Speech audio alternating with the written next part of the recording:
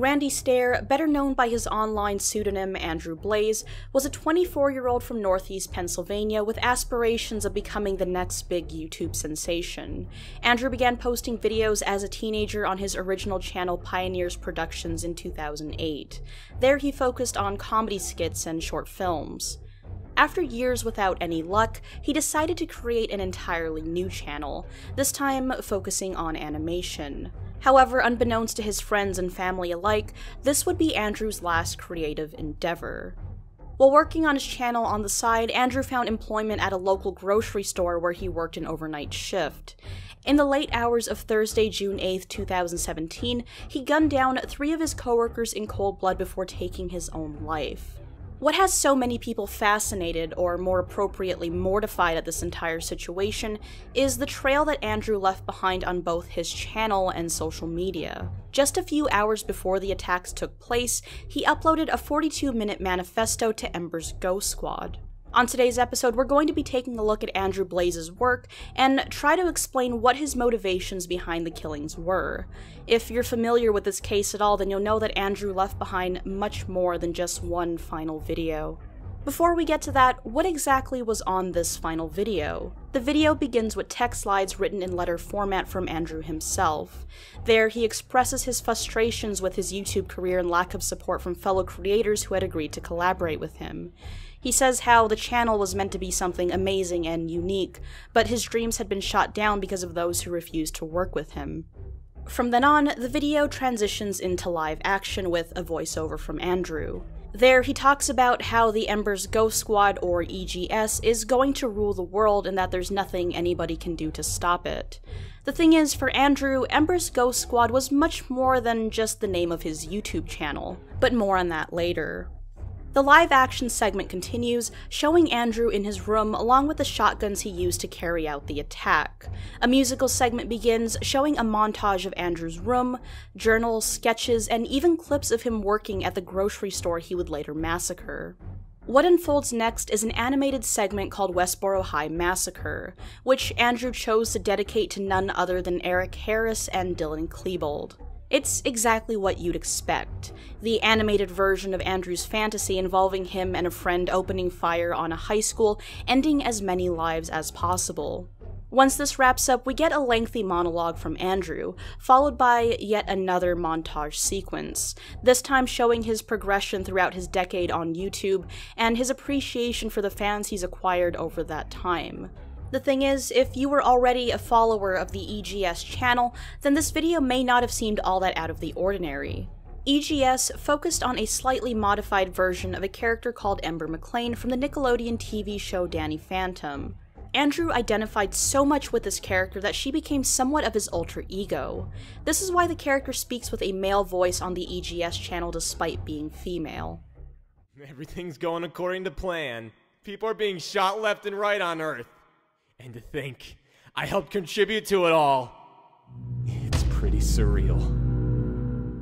Ember was meant to be somewhat of a ringleader to a fictional ghost squad consisting of a handful of other members, hence the name Ember's Ghost Squad. The channel was dedicated to fleshing out each of these individual characters in the form of cassette tapes where the characters often express their discontent towards life and whatever else may be on their minds. Anyone who stumbled upon this channel may have taken it as a work of fiction. In fact, the channel featured a number of other female voice actors who most likely had no idea what was actually going on in Andrew's head. To him, the EGS was much more than just a made-up story. As I mentioned earlier, the 42-minute YouTube video isn't all Andrew left behind. In the video's description, there were 3 links to mediafire.com. These same links were also posted on his Twitter account just before the murders took place. The first link led to an archive of Andrew's entire body of work since he started in 2008. The second link contained a set of suicide tapes, and the final link focused on the journals he showed in his last video. These files feature hours and hours of material, but I'm going to attempt to summarize them to the best of my ability. As I said, the first collection is an archive of Andrew's work since he first started on YouTube, but it also contained a 5-page Word document that was essentially his written suicide note. There, he goes into a bit more detail about the topics he touched on in his final upload. The letter starts off with, "It is with great pride and confidence that I present to you the biggest release of my life. This digital set is nearly everything you could ever want to have as a fan of my content. It is also, however, my last contribution to the World Wide Web. Unfortunately, by the time most of you read this, I will be dead. I will die at age 24, and will be where I truly belong, in the EGS. From there, Andrew goes on to explain how he'd been conspiring to end his own life since as early as 2012, following what he called a streak of bad luck and the deaths of some old friends. He explains how Ember McLean led him to discovering who he really was, and that his online persona wasn't a persona at all, but rather his true identity. It's there that Andrew also begins going into detail about how he felt like a woman trapped in a man's body. He says, "It's time for me to shed this putrid host of flesh and bones and forever live in the EGS. I'm a girl who's been trapped in a man's body for 2.5 decades, and I need to get the hell out. I don't belong on this planet, nor have I ever. I need to die, and I'm taking whomever I can down with me." Andrew also once again reiterates his frustrations with his YouTube career, stating, "I won't lie, I wish my channels exploded with viewership in my 9 years. It was decent views, but I was always on the outside looking in compared to the popular channels. It took me until now to realize that it just wasn't in my soul contract. If EGS blows up after I'm dead, then I accomplished something. I was just never meant to be famous while I was alive. I wanted fame, I wanted to be recognized on the street, I wanted to be in movies or have documentaries made about me. I always dreamed of getting somewhere, but it wasn't meant to happen." The link containing his journals document Andrew's thoughts and feelings throughout the final 6 months of his life in somewhat of a diary format. A lot of the same information is repeated, sometimes nearly word for word in his Suicide Tapes audio album consisting of 16 different tracks. There, Andrew speaks for hours and hours about his suicidal thoughts, the influence Columbine had on him, his beliefs surrounding the afterlife and different dimensions, and how ghost squads work. I know the surrealness of all this is probably creeping in right now with you thinking, I'm watching him right now, and he's dead, you know? Today's April 4th, 2017, and I have just over 5 months to live. It's looking like September 7th is going to be the day, the night rather, and here I am. In 10th grade, it was a really rough year, and this was during the time when something started to change with me, which is also when you start going through puberty and stuff. And I had a very high voice throughout most of my life, and in 10th, I would say the very end of 10th grade is when it finally started to get a little deeper. But what was also weird was I found myself wearing women's clothing from my mom's closet, and I just loved it, and I couldn't explain the feeling. It just felt like right in a way. It's very hard to explain, but it wasn't like I was gay, because I knew I didn't like guys. I never was attracted to guys. I was always attracted to girls in high school. I would always be looking at their legs or at their chest, at their hair, at their eyes, at their crotch, you know, what you do as a guy. But I always just envisioned myself being one of them, and I was just never, as like my high school years went on, I just felt more and more lost. Like I had no clue what I was. But I knew flat out that I wasn't gay. I fucking hate guys. I hate the facial hair they have. I hate their crotches. I hate the way their body structure is. I hate them being really muscular and jacked. You know, I just always hated guys. I was never into guys. They just disgust me. They really do. Honestly, guys are just the most disgusting thing on this planet. If you look back, 2013 was when I got word that Matt died. It was January of 2013. 2 months after that, in March, was when I got into Ember and never got out of her. March 2013 was when I made the Black Ops 2 emblem of Ember McLean for Xbox, and I ended up using it everywhere from then on out. There were these silhouette arts that I made where you can't see the face, but you can see the border of the hair and the face and the body, and that ended up being the recruiter ghosts. And at the time, I had no idea. So before you knew it, Ember was appearing everywhere on my YouTube channel, Pioneers Productions. It was the profile picture, it was in the end screen, it was on my Twitter, on my Facebook, in my gaming videos. She was everywhere, and it didn't really make too many people question why. Which, I don't know why, it took a while, but then once I started showing her in the EGS Prologue series, that's when things started to be questioned by people. I just kept looking at her, and it's like she got it. She understood me. I understood her. We had feelings for each other. And it was way more than just a simple connection. It was life-changing. And this is just a static 2D flattened image on a screen, you know? And I went into a zone that I had never really been in before. Nothing seemed to matter. It was just like a magical dark place. And it was a dark place. It wasn't happy sunshine rainbow stuff. It was a dark and depressing place. And Ember I felt like I could trust her. I felt like we had known each other before. And I just felt like I could have been her in a way. There's this whole world full of these ghosts, and I'm one of them. It's like I was sent here to do this.